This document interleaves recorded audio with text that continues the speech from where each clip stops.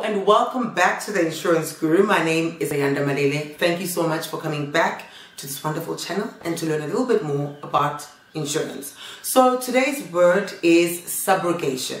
So listen, I'm not a lawyer, but I've worked in insurance. So I'm going to just break it down as simply as possible so you can understand why it's stated in the terms and conditions of your policy.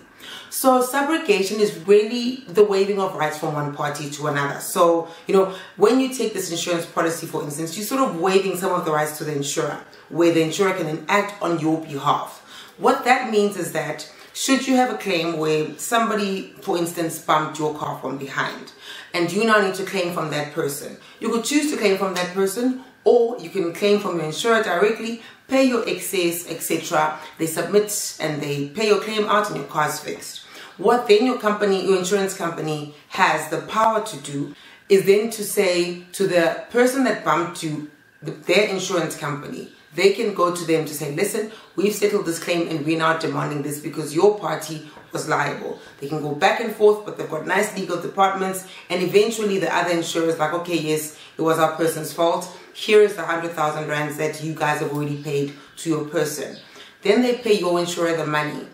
Do you get all the money back? No. What happens then is the insurer will give you your portion, which is the excess that you paid. Then the rest they will keep. But that is really what subrogation is that they're now acting on your behalf. Which is also why you'll find in some insurance policies or the wordings themselves, they'll say things like, you should not admit fault, right?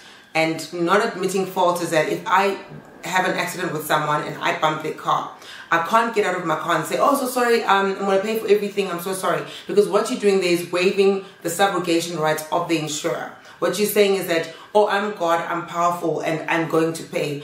And listen, in the court of law, the person can go and say, listen, this person said that they're at fault and they're going to pay. And there's nothing the insurer can do about that. So now they can't be tied to that claim. They don't want to pay those claims. They should not be attached to that claim.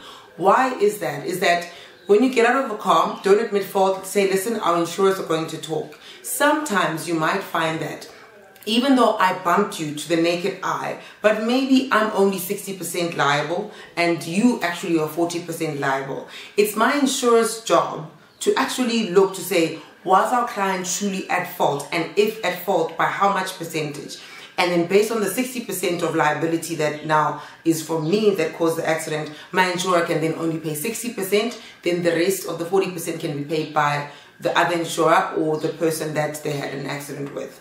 So you start understanding that, listen, when you are signing or entering this contract, you're waiving certain rights to your insurance company, and that is subrogation. And they need that to be able to fight your battles, because if every person said, oh, I'm at fault, my insurer is going to pay, insurers are going to be paying all these ridiculous claims that they should not be paying, and at the same time they've got legal departments who go back and forth and sketch out the scene, etc., to find out who exactly was at fault.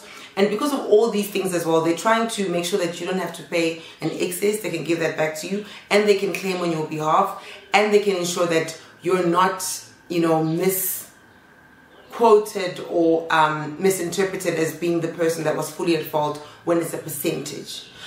So yes, that is basically the long and short of subrogation. I hope it makes sense to you. Understand that sort of the insurer's little right to say, listen, we have a right to act on your behalf, and therefore you must not, accept liability, because we need to be the ones to accept liability as the insurer. Long and short, but I'm so thankful that you watched this video. If you've got any more questions about this topic or any other topic related to insurance, please put it down in the comment section. Also like this video, and if you could possibly be kind enough to subscribe and ask all your friends, your cousins, and everybody else to watch this wonderful channel. I will see you next time.